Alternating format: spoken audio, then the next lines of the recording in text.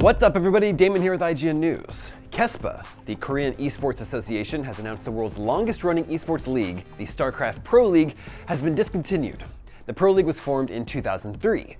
According to the announcement on Facebook, KeSPA chairman Jung Byung-hun said the drop in the number of Pro League teams and players, difficulty securing league sponsors, and match fixing issues have made it challenging to maintain Pro League.